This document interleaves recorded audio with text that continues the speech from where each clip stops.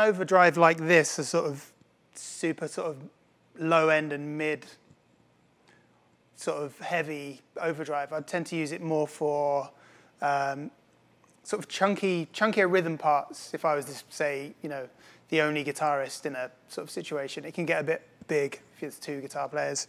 And typically kind of lead stuff where I'm using the bridge pickup because it just kind of, you know, fattens it up a bit.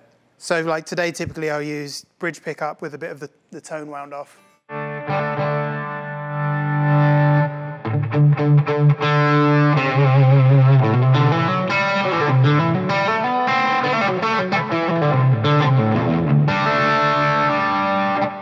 Having said that, I would use the neck pickup. The great thing about this pedal is it cleans up amazingly well, as you'll hear on the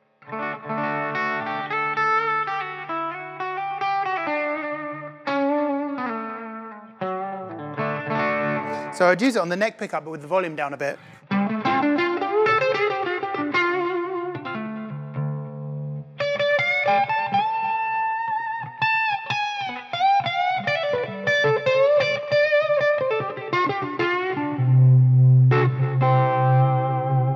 And then, you know, flip to the bridge pickup.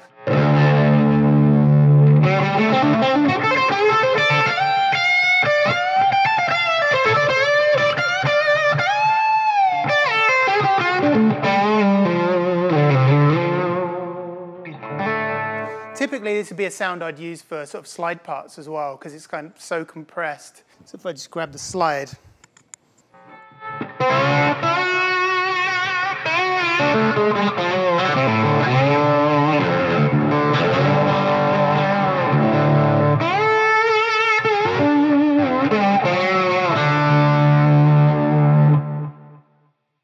Right now, everything's set at noon. I know there are a bunch of internal dip switches that you can set for more low end and stuff, but yeah, just straight out of the box, set everything at 12 o'clock, and it's great for me, works great.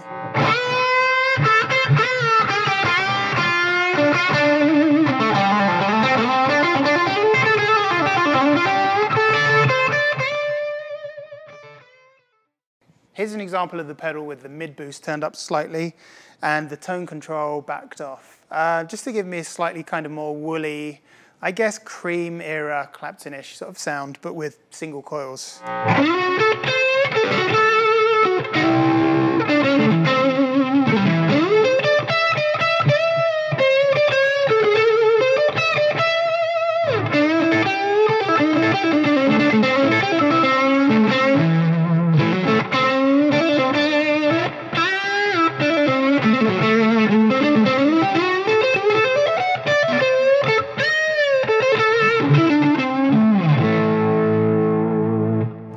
And again, when you go to the bridge pickup, it'll kind of be even sort of more muffled, but still with clarity. Give you, you know, slightly smoother overdrive sounds. Dare I say, kind of going into sort of Dumble-ish territory.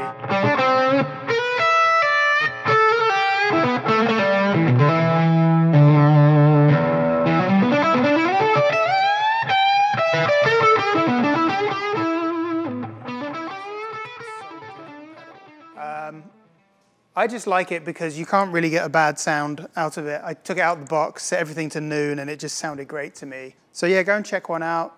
If you dig it, buy it. I dig it.